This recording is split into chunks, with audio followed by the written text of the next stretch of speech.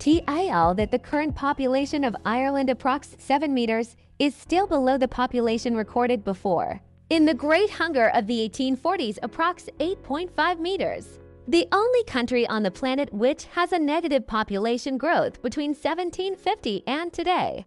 A million dead. A million fled is the saying that sums up just how massive the toll was on the Irish population.